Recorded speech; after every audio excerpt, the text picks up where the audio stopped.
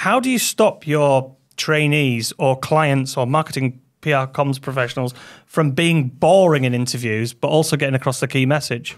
I think you have to establish very firmly with them that they are there to be themselves. They really aren't there to be some sort of vanilla, as you put it, or corporate droid. That's a good question. I once media trained somebody who actually had anger management issues. Not that they told me that before I arrived. This fellow was very big. Let's flip that. Who's amazing at media interviews? Who do you see that is just authentic, polished, just gets it right every time? I'm going to look a bit anarchy here, so I'll apologise for that in advance. But the hype that Russell T Davies has managed to build up for the new Doctor Who is just astonishing, given that the ratings were on the floor this time last year. Accidental leaks, which don't look terribly accidental to me. Welcome to Socially Unacceptable, the only podcast for marketers and communication professionals that celebrates the biggest mistakes and helps you learn their practical lessons so you can grow your brand quicker. We dive deep into the stories from well-known brands and expert marketers who've made those mistakes, learned their lessons, and come back from adversity. Just in case this is your first episode, I'm your host, Chris Norton, and I'm joined by my good colleague, Will Ockenden. I've worked in PR and marketing for more than 25 years in a number of international agencies, and I also taught public relations at a number of universities. But 13 years ago, I founded Prohibition to do PR differently, with a focus on business impact. Today, Prohibition is listed in the top 10 PR agencies in the north of the UK and turns over more than 7 figures every year. In this week's episode, we have Guy Clapperton. Guy is an experienced media trainer and an award-winning journalist. He helps individuals and organisations communicate effectively with the media, both in print and on camera. His training has been praised by clients from a wide range of industries and has been featured in major outlets such as the BBC, The Guardian, and The Wall Street Journal. He describes himself as the media trainer, and he helps you avoid being misquoted. In this week, Guy covers everything to do with media training, why it's important, what you can do, what practical tips you can give to your C-suite, what you can do yourself, how you can prepare for an interview, Radio 4, and I asked him about a Radio 5 interview, just as an example. It's packed with tips and practical advice that you can take away. So I hope you love this episode. So sit back, relax, and let's all learn how we can all do media interviews better.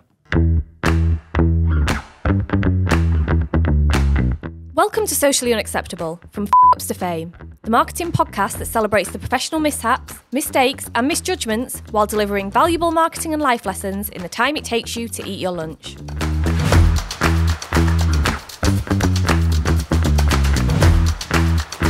Hi everybody, welcome back to Socially Unacceptable. This week we're delighted to be joined by a media trainer, an ex-journalist and podcaster himself, Mr. Guy Clapperton. Welcome to the show, Guy. What do you mean, a media trainer? I'm the media trainer. How very dare you? Hello, how are you, Chris and Zach? An exceptionally dry media trainer. Is that fair? I'm fully dry this morning, I promise. Okay, so do you want to tell us a little bit about what a media trainer does and what you do, the media trainer, what you do at your end? Sure. What I've been doing over the last 30 years as a journalist is basically I've been one of those journalists who goes into an interview, assumes they're the expert because they've done a bit of research, and then leads the interviewee around and basically dominates the interview. And as a media trainer, I try to get people into the position so that they can take a bit of control of their own interviews and make sure their expertise gets through rather than just serving the journalists' agenda, because that, I think, is how they will serve their company better, but also how they'll serve the audience better. It's sunk in gradually over the years that, when I was, say, a 27-year-old reporter on technology, I'd never built a computer. I had no real technical expertise. My expertise was in interviewing. It was in writing.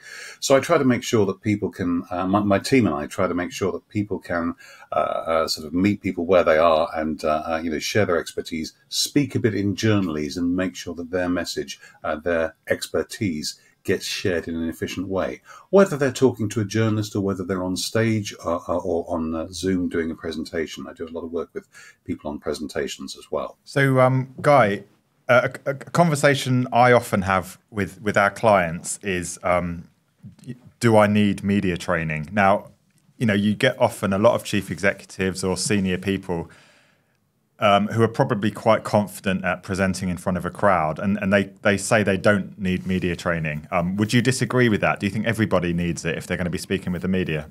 I think it's always useful. There are going to be natural performers everywhere in fields. I was doing some training just a couple of days ago with some very young people, and the company had sent me some clips of kids being interviewed, literally sort of 13, 14-year-old kids being interviewed to use purely for that session. So I'd sort of built them into the session. One or two of those kids had obviously had no training whatsoever, but they waited until the interviewer had stopped. They then came out with an answer that had a good beginning, a good end, and that included the question in the answer, so you could just cut it about and use it as if you were, whether you wanted to have the interviewer in the clip or not. So there are people out there who can do it naturally. Mostly, though, if you ask those chief executives, what do you do when you're going to be presenting to a crowd? They'll say, well, I practice for a while. I write the speech in advance. I rehearse it. And you say, yeah, of course you do. Now, so what do you do when you're going to talk to a journalist who might, by the way, be presenting this to, say, 10,000 people, which is many, many times that crowd that you're going to be speaking to? That's when they think they can just do it without any practice, without any forethought. And that is not a good idea, because they're there to promote something, and they've got a vast audience. And not only have they got a vast audience, they've got an independent person to filter it through. They've got to make sure that message gets through that person. And that can be a really good sanity check, by the way, because there's a good role for a journalist to say, well, that's just nonsense, or that doesn't make sense, or I don't think people are going to understand that. Can you explain it differently? So I'm not denigrating the role of the journalist there by any means. But, there are people out there who think they don't need rehearsal just because they are the experts in their subject. It doesn't make you an expert at doing interviews. It doesn't actually make you an expert at doing presentations all the time either. So, Guy, what are the most common mistakes that comms and marketing people make when dealing with the media in an interview? It's got better and better over the years. I remember when I was many years ago, I was on the staff of a publication, and there was one PR person who'd always refer to an article I'd written for them. Actually, I didn't work for them, funnily enough. I worked for the publication I was working for at the time, but they always saw it as their article. So I think claiming ownership of the journalist is a mistake that some PR people make. And it's only a little sort of niggle. In practical terms, it makes no difference whatsoever. Some people think that they're going to be able to, and this happens particularly internationally because cultures are different, but some people think they're going to be able to check the copy before you actually publish. In the UK, certainly that's a big no-no. In France, not so much, so I understand. The journalists won't react badly when you make the request. But the other thing I find that comms people do occasionally is if I go in and do a presentation, then they'll say, good, and Guy will share the presentation afterwards, which might well be fine, but they haven't asked me first. It's my intellectual property, and they forget to ask me. They just assume that it's theirs, which doesn't always help. And what about in the heat of the actual interview then? So, we've got a chief exec, we've worked hard to get an opportunity in front of the business editor of the Times for the sake of argument. What can go wrong in that heat of the moment? Well, first, they can fail to take your briefing seriously. You will have worked on a briefing document. You'll have told them about the journalist. You'll have told them about the publication, and you'll have told them about some key facts. I'm assuming that goes almost without saying. Some chief executives or some junior people, let's not say it's just the seniors, they will have a look and they'll think, oh yeah, I know all this stuff, and they'll give it 2 minutes. And then the journalist asks a question they weren't necessarily expecting, and you'll come out with it, well, that's not in the script. I've actually heard people say that's not in the script. Do you know what? Journalists are not actors. We don't do scripts.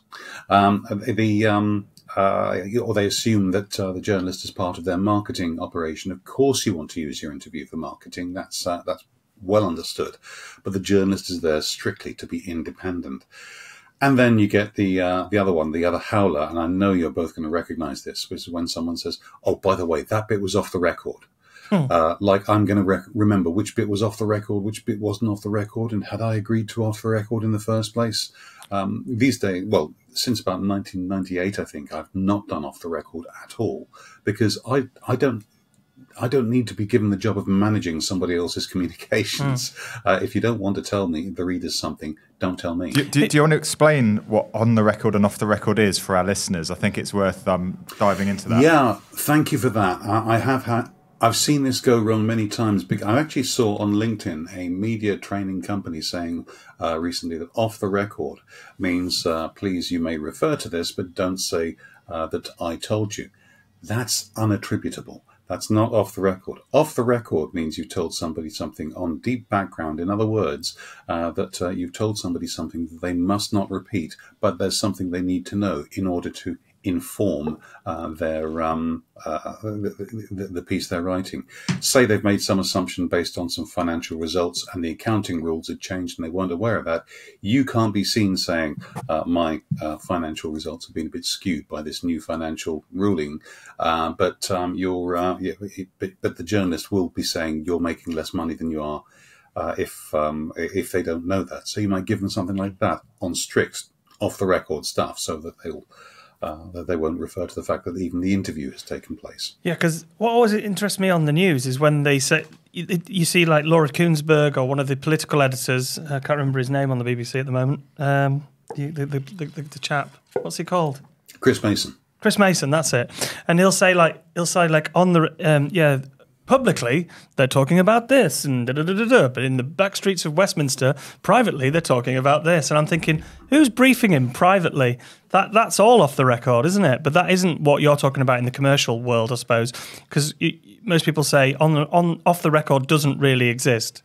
I agree. I always say in my media training sessions that off the record doesn't exist, or if it does, then it's in the hands of the public relations experts, not in the hands of the first-time interviewee. Because you need those understandings, you need to be absolutely certain the journalist understands it. And there's famous cases, it's not just politics. I was training somebody yesterday, and I mentioned that in 1970, I think it was, John Lennon told a journalist that he was splitting up the Beatles, but don't tell anybody. So the journalist, good as his word, didn't tell anybody. And then, of course, when Paul McCartney announced that he was having to take legal action to split up the Beatles, and all the headlines of Paul McCartney split up the Beatles, the poor journalist gets an angry call from John Lennon saying, I split up the Beatles, why am I not getting credit? And he said, because you told me not to tell anybody. And Lennon said, I didn't mean don't tell anybody, I meant tell everybody. So, you do get, I'm not suggesting Lennon was media trained, I was only 5 at the time, so I wasn't available. But you do get people misunderstanding it. So my advice to clients is always steer clear. And from your perspective, then, I mean, we're not going to start naming names. What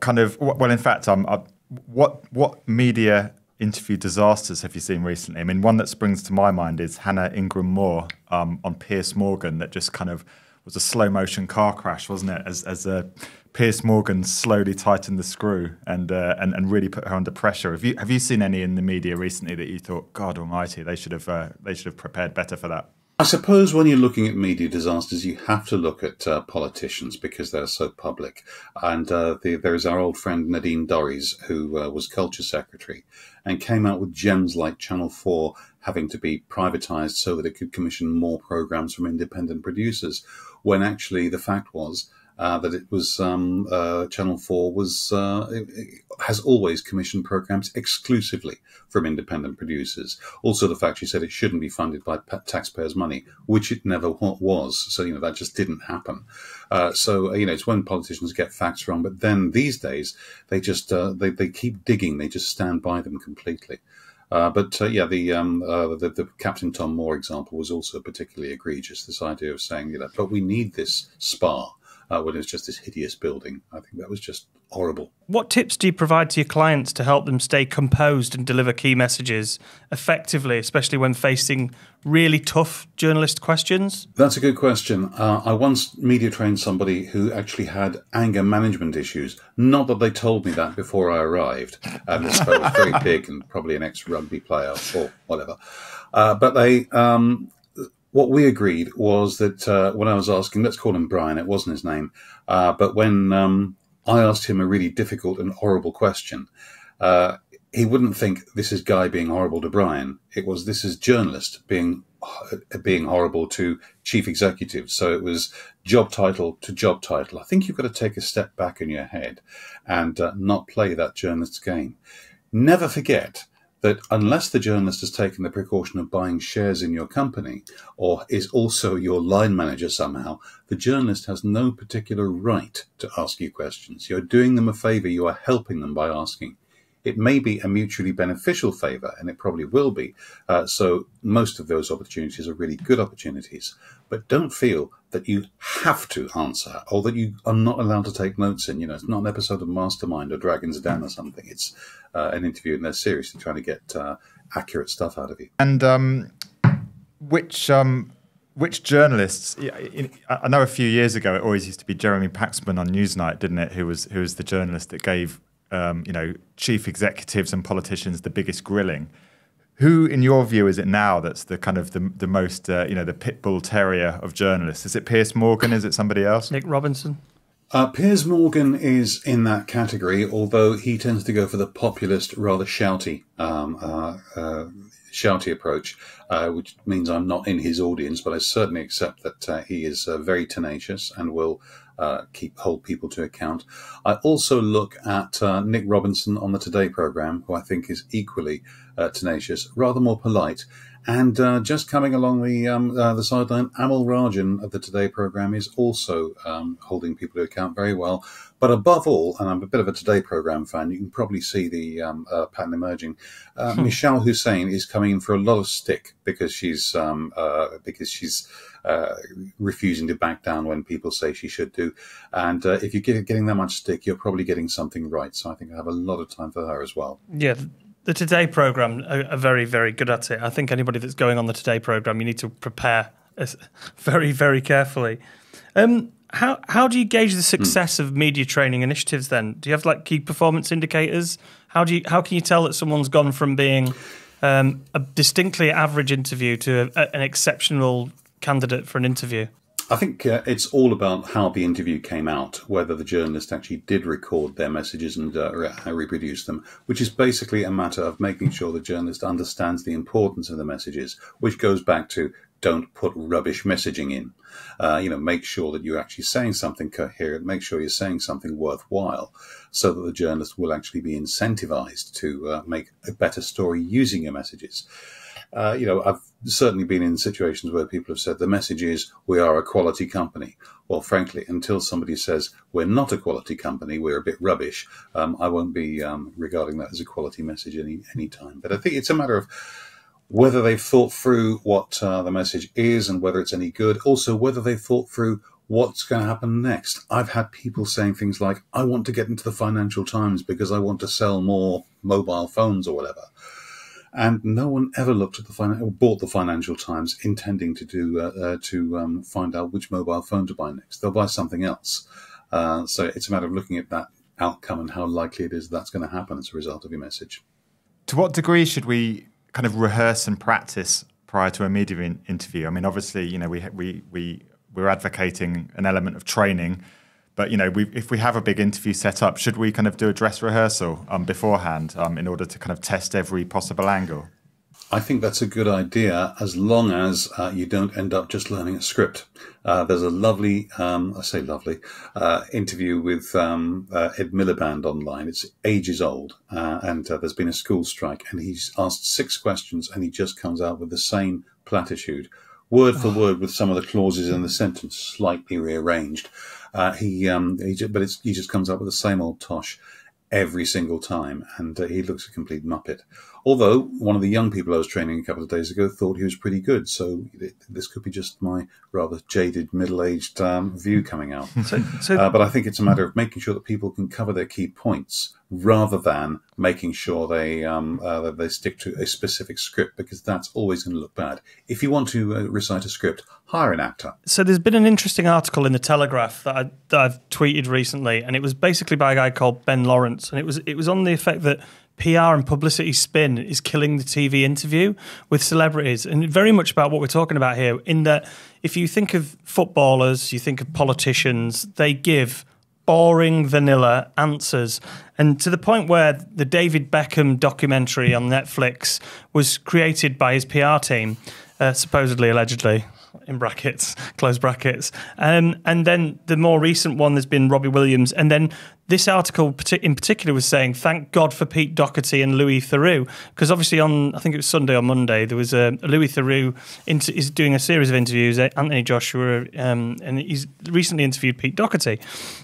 Pete is a very charismatic, crazy individual that brings the chaos, but he's got a beautiful intelligence to him, and he's quite, Ben Lawrence talks about him being fragile, and the fact that Louis Theroux is such a good interviewer that it brings some real personality back to celebrity rather than vanilla answers.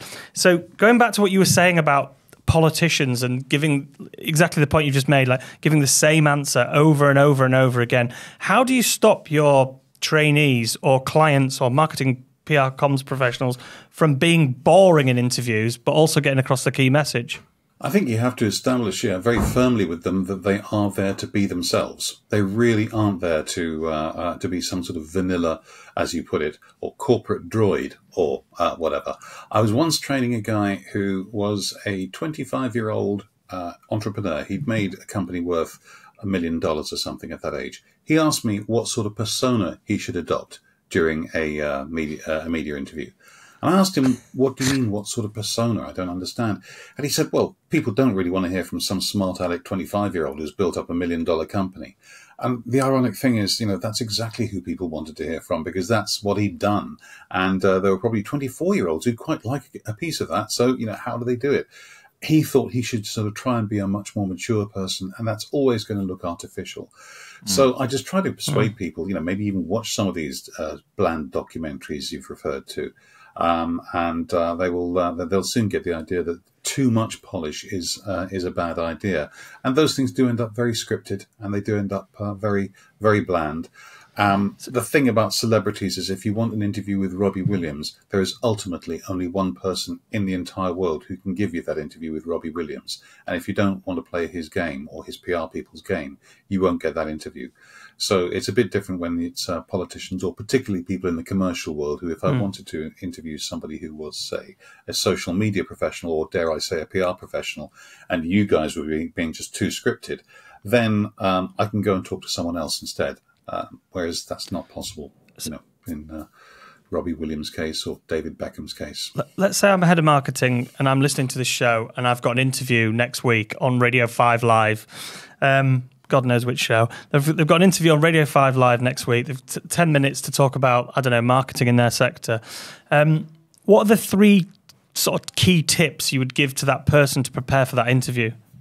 Find out about the audience. What does that Radio 5 Live audience need to know about marketing? If you've got 10 minutes, what are you going to say that's going to prevent them from turning over to another radio station at 1 minute, 2 minutes in? See if you can get 3 decent messages in there and pepper them around the interview. See if and they've got to be good messages. They've got to be messages that relate to the Radio 5 Live audience. And treat them as 10 pegs. Catch their attention with the first one. When it's about 5 minutes in, pop the next one if you can. Think of it like 10 pegs, or a sort of W shape, and then finish on a high note if you possibly can. But then beyond that, I'd say don't overthink it. Do listen to the questions. Do answer the questions. There is nothing more annoying that will get your interview cut short than somebody who just ignores the questions and comes out with their messages. That's bland. It's boring. It's pretty offensive. So 3 messages is about right. I know the media has kind of shifted in recent years towards kind of an obsession with sound bites, hasn't it? Should we try and get kind of, I know politicians are very good at this. Should we try and get sort of snackable sound bites into our interviews, or does that become inauthentic and contrived? If you mean them so they don't sound inauthentic and contrived, then I don't think there's anything wrong with them. Politicians mostly do it when they're campaigning, don't forget. So they want people to remember them. They want them to take away. It's almost like a greatest hits thing. But if we just stick with the political image for the moment, let's take 2 recent Conservative leaders of the 73 there have been over the last few years. If you take, first of all, Boris Johnson, his campaign in 2019, you don't have to like him particularly, but get Brexit done and build back better resonated with enough people to get him a substantial majority. There has been a bit of history since, I grant you, but that was what happened in 2019. 2017, Theresa May went around parroting the phrase strong and stable, and she obviously didn't mean it. If you look at old interviews of her at that stage, she's just sort of saying strong and stable. Strong and stable. She's really, her heart is not in it. And I think that's part of what lost her majority in that instance. She threw that away. So if you're going to do sound bites, make sure it's something you believe in. Make sure it's something that make sure you sound authentic. If you're usually given to long, rambling statements, I figure that for some reason, then you're not going to sound right if you do these tiny little sound bites. I hear people saying things like, use alliterations, start with the same letter on these sound bites, which can work, but the more contrived it sounds, the more the listener, the viewer, the audience is going to go away and think, you've just made that up in advance and you were going to say whatever was asked. So I don't underestimate the viewer. The strong and stable thing, the Tories, God, they got beaten with that at the time, didn't they? Just went over and over and over again what they would do for a bit of strong and stable right now. But yeah, you're right. It became. It felt so repeated that it was like we were stupid, like the general public were stupid and had to have the same message, strong and stable, over and over again. So you've obviously seen a lot of mistakes and a lot of crises yourself at your end. I'm not saying you personally, but if you were involved in what's like some of the worst media accidents or crises you've seen where people have just completely screwed up an interview and it's ruined a brand because they've said the wrong thing. Can you think of any good examples that you use in your training? Yeah, I think that there's any number. You can go all the way back to Gerald Ratner and the famous "we sell crap" thing. One of my training team is actually the MP or the ex-MP now, that Gordon Brown was campaigning for when he accused that woman of being the bigot from the back of. I remember that. The classic microphone left. That was brilliant.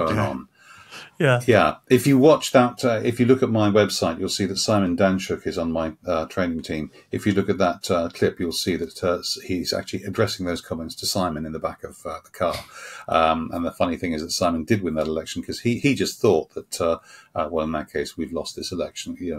I might as well take my foot off the pedal. There's no point. Luckily, as he puts it, so did the Conservatives. So they just assumed they were going to win. They took it completely for granted. So that's an obvious example. It's always a case of make sure the microphone is off. We had just recently Gillian Keegan effing and blinding all over and saying that her department was doing a great job when a lot of people thought it wasn't. Although I do wonder sometimes whether they use that quite deliberately, because I don't think it looked deliberate, didn't it? Particularly badly. It looked a bit deliberate, that I thought. It was very quick. Yeah, that's right. Sort of all these MPs, all these others, nameless others, sitting on their arses. But then some in politics. We keep getting back to politics, just because it's so public and it's such good examples of extremes of communication. We're recording in the week of the Suella Braverman resignation, sacking, whatever it is, and exchange of angry letters and stuff like that. So, the stuff that happens on the record is as damaging as the stuff that, that's beyond your control is often as damaging as the stuff that can happen by accident. I do think, though, that if you're going to be presenting in public, if you look at the presentation side of my business, the best thing you can do is look after the AV people. The camera operators, the sound people, because those people will look after you or not. I once did a presentation, or rather I was chairing a thing at a trade show, and I'd been given literally 5 minutes to get in and prepare because I was doing lots of things at this trade show. I was editing this publication, and it was I was supposed to be introducing lots and lots of speakers. I was doing this panel discussion. Walked in, and the AV guy says, "Oh, by the way, only one of the microphones is working, so I'll put that in the middle. And you've got the radio mic, that's also working." And I thought, what? Yeah, what? Hold on. But there's a panel of 4 people, and he'd set it up so that my chair was one side of the microphone at some distance. The 4 panelists were a good walk away from the other working microphone. So I had this working mic. So I was introducing people, and they were walking up to the microphone, saying hello, and walking back. I was asking a question, they were walking up to the microphone and answering it. And it was just so slow. And when it got to the audience Q&A, I thought, well, I can't do this. I've just got to go and lean at people because I had this microphone on that was actually working. And sort of ask them to ask the questions. It was still bad, but that was how I ended up with an entire audience talking to my left man boob. So do look after the AV people. They can turn a little bit of a there we go. Pro tip: look after the AV people. I like that. We've talked a lot about kind of disasters and what goes wrong and who's been put under pressure and got it wrong. Let's flip that. Who's amazing at media interviews? Who do you see that is just authentic, polished, just gets it right every time? Well, most people, because I think the thing is you watch an interview and if you don't notice that they've been media trained, then I think that's when they've been really well media trained. There's the past master of publicity at the moment, I think, is now this. I'm going to look a bit anarchy here, so I'll apologise for that in advance. But the hype that Russell T Davies has managed to build up for the new Doctor Who is just astonishing, given that the ratings were on the floor this time last year.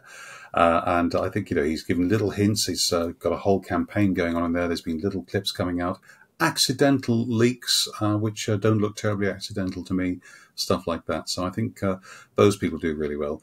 But of course, the in showbiz, in celebrity, the big secret is that none of this really matters. It's these the politicians who make decisions about our taxes and about our public services. They're the ones who don't do so well. So we haven't really talked about the process of media training. So you guys do specialise in media training. We've got clients that ask us for media training. Sometimes we'll do it, some bits in-house because we do a lot of interviews, obviously, but not. You're an ex-journalist. Do you want to talk about your process? If somebody hires you, what's the process to media training for working with Guy Clapperton? Sure. Working with me or any of my team, basically it starts off with a phone call. Or a Zoom meeting when the connection's slightly better than the one that we're doing at the moment, obviously. And I asked what the objective is. I think it's quite patronising for people to say, "Well, here's my media training offering. You've got to fit around it." First of all, I say, where do you want to get to? And I'm sure you do the same with your public relations operation. It's always a matter of where people want to take themselves to. Sometimes you find that if you dig a little bit, there's an imminent crisis. Sometimes there's been a crisis. Sometimes it's just there's a new PR person who thinks that there may one day be a crisis. And that, by the way, is the time to do the crisis planning when there is no crisis. A bit like taking life insurance before you're ill. It's it's cheaper. So I then have a conversation with them.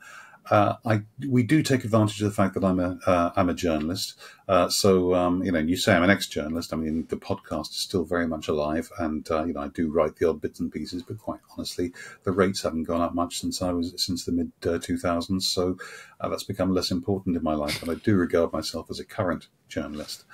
We'll look at good interviews and bad interviews. I mentioned the Ed and the Band one. I've got that on YouTube. I show that to them. We then move into interview practice, and that's indispensable, which is where I draw on my years of experience interviewing people and just give them a bit of a grilling. Generally, it's best if it's in front of my camera operator as well, camera expert, I should say. He's an award-winning documentary maker, and I keep referring to him as just the camera operator. I hope he doesn't see this. Paul Angel, who is superb, and I have a couple of other camera experts as well, if he's unavailable. And we film, we play back. Paul with his documentary making expertise, and me with my focus on content. We sort of pick out what went wrong, what went right. He focuses more on the body language. I look at the sort of headline that might have come from that particular publication. We look at tips and tricks. We look at how journalists behave. We look at things like how to avoid blurting something out because there's an awkward silence. I'm sure you'll have seen journalists asking a question and then just sitting there, and the person feels as if they ought to carry on talking. The phrase, "Does that answer your question?" is absolute magic in there, because it means you've invited them to ask something else if they want. But they can't just sit there and wait. We then do another interview practice. This time I give them 10 or 15 minutes to prepare. And they are often staggered at the amount of difference that just that 10 or 15 minutes will make to their focus. And that is where I start, really hammering it home that you should never do an unprepared interview. Even if you get a call on your mobile because you're giving that out to someone at a trade show, and someone says, "I'm a journalist, we met up, can we speak?" Then you just say, "I'm just about to nip into a meeting, but I'd love to help." And that you then take 5-10 minutes making notes, talking to colleagues, thinking, what can we get out of this? What's that readership going to do next? What's that viewership going to do next? Are they going to buy more stuff? Is it just about thought leadership? Then be the person who calls back and rather than just leaves the journalist as a nice to have. And you'll start to build a really good relationship. So it's mostly a practical session, which does draw on the fact that I've been a journalist for quite some time. This grey stuff on the top of my head is perfectly genuine. Okay. You just mentioned something about body language there, which I found really interesting. And I think, people can be quite comfortable doing telephone interviews. The moment somebody's on camera, you suddenly got the decision what to do with your hands, haven't you? And you get someone like Tony Blair, who very famously, jabs his hands like this. What's your view on body language? Is there any kind of quick fixes to looking less awkward on camera, or should we just kind of? I think it's not something to be overthought. Mm-hmm.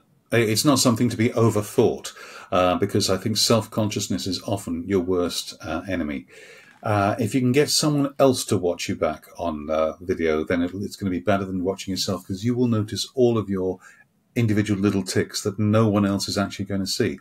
For some reason, over the years, I've developed a habit of speaking out of one side of my mouth, which irritates me intensely. You probably hadn't even thought about it. Now you're not going to be able to unsee it, and neither is anybody else. I don't know why I started talking about that, but that's one of those things. But if you're going to be interviewing, say, on Zoom, or on, as we're doing now, Riverside FM or Teams or whatever you're doing, and you're being recorded, try to do what I'm very self-consciously doing. If I'd looked at your faces when I'm talking, I start to look down there. I can now see your eyes and making eye contact.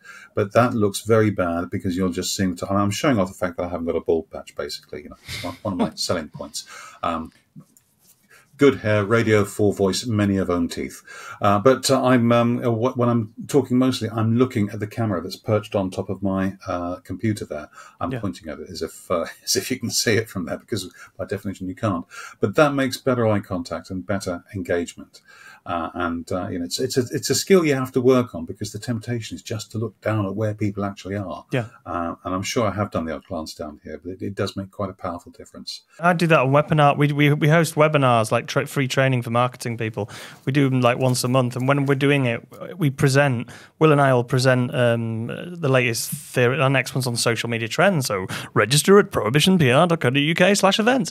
It's coming up. And but when we're presenting them, all you can see is the deck. You can't actually see the picture like you and I can see each other. Well, we could normally if the connection was better. I always tend to just look at where the the camera is lit up at the top of the laptop, and then because that is, you're right, it's the better eyesight rather than looking down at the screen. Yeah. What about backgrounds? It always makes me laugh watching interviews. When you get politicians sat in front of a bookcase, don't you, with some choice books to make them look more intelligent. Oh yeah, Flat Stanley. Yes, with no books in them or something. Yeah. I again, don't overthink it. I've positioned my chair so that hopefully you can't see the piles of unfiled paper a bit behind me in this wonderful, not exactly paperless office that I've got.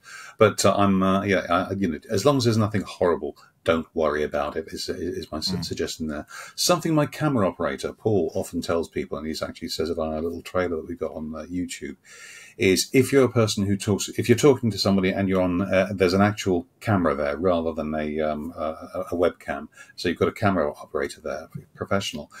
If you're the sort of person who talks with your hands quite a lot, do tell them, because then they'll think, right, okay, well, I get a decent shot of the torso so that you can see the hands rather than just do what you do on Zoom, which is just get the odd sort of little thumb hoving into view just occasionally, which is just peculiar. And if you don't talk with your hands, then the camera operator will probably be able to get a much tighter shot on your head, so your face can do all the expressing, because just be a little bit aware of those things and tip off the camera operator, and you will look significantly upgraded.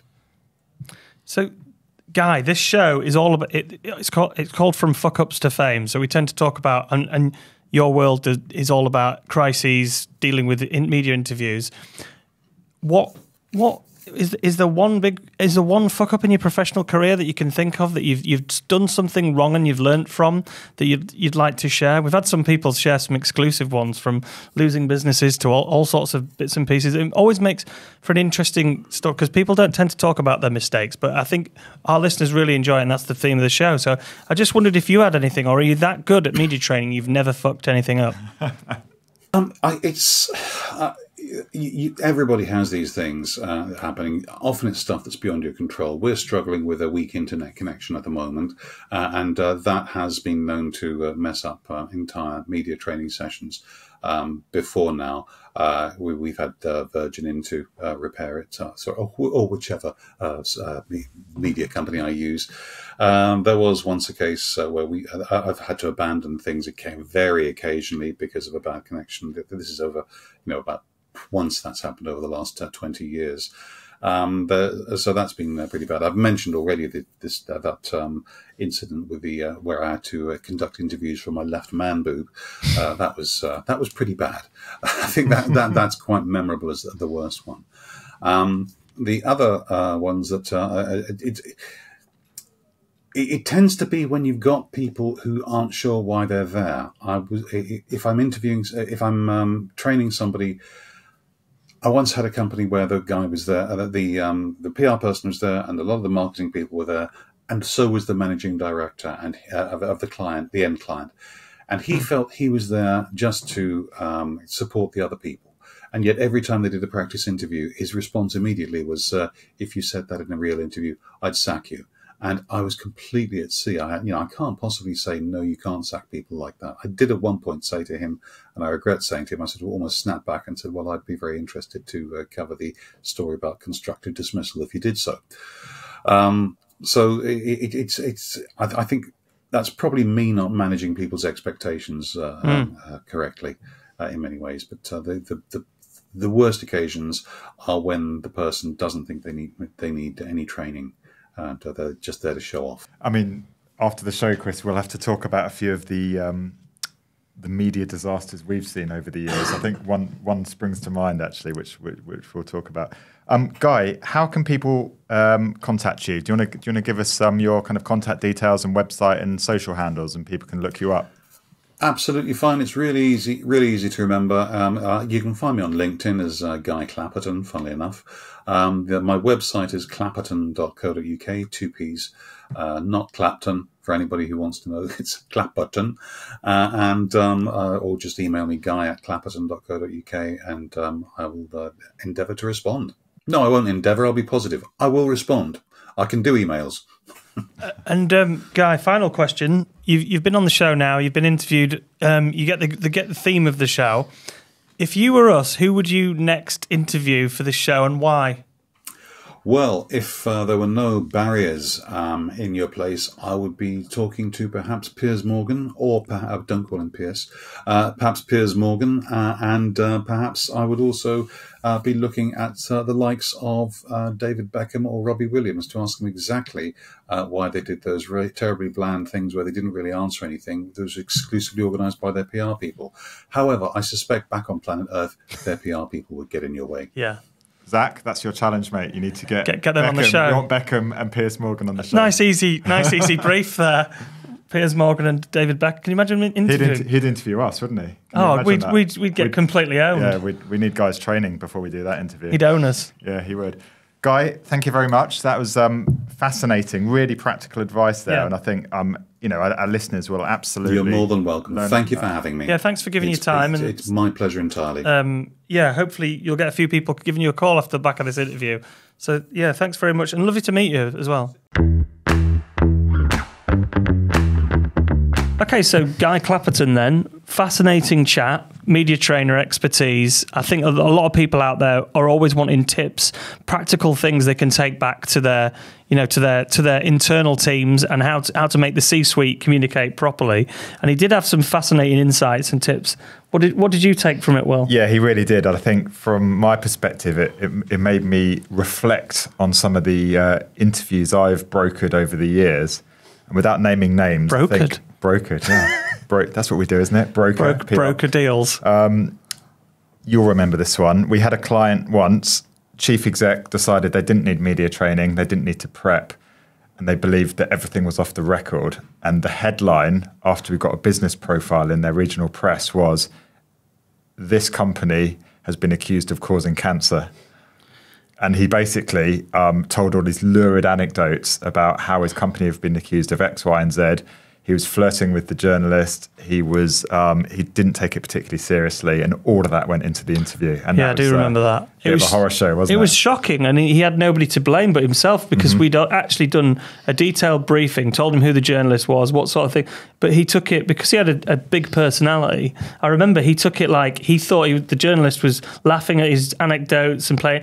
But she actually wrote out word for word what he'd said, and it was like, "Did you actually say this?" It was a hatchet job. Well, it wasn't a hatchet job because he said it all. Yeah, he said it all. He thought he was doing it in jest, and a journalist will go laugh along with your jokes and then write it all out. Yeah, so just be careful for your jokes, I would say. A few other examples. I mean, thankfully these aren't. We've not presided over these. Do you remember the BBC interview when that guy who came for a job interview somehow managed to get onto live? Oh, yeah, that was brilliant. He styled it out as well. He's been asked about the Apple share price, wasn't he? Yeah. He styled it out, and I think he didn't even look shocked either. He just carried on. He went. I think he thought it was part of the interview.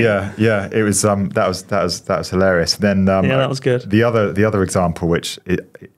You're going to talk about when that guy was doing a virtual call live on BBC in South Korea, and his kids burst in through the door. He was like a professor, wasn't he? And then his wife then bursts in and drags the child out. The toddler come flying in. It was brilliant. I watch that at least once a month, and it's endlessly entertaining. It is brilliant. We'll have to share the links to we'll this put on the show notes. So I think the lessons are. Preparation. Never underestimate a media interview.